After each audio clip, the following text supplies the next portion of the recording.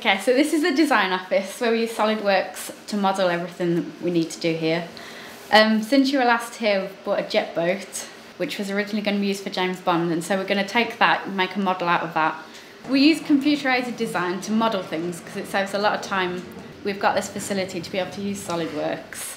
There are other ones like AutoCAD and CAD, but at university we learned how to use SolidWorks. So this software allows us to do similar kinds of things for aircraft or cars or engine parts or whatever we want to do with it. To make it look like that on the software, first of all I measured all the different parts and then used all the different tools that SolidWorks has to make it look how it does in real life.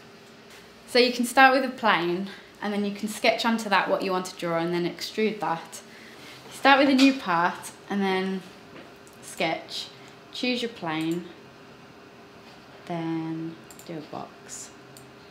And just draw that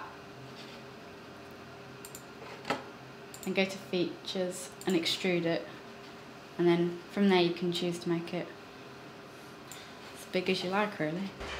So this is the first bit I did towards the boat, which is going to be down the side at the back of it. Then mirrored that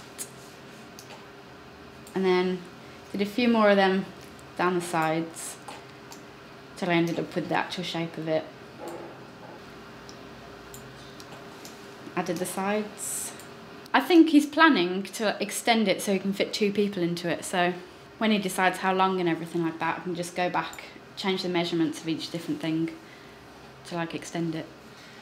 So this software allows us to do similar kinds of things for aircraft or cars or engine parts or whatever we want to do with it.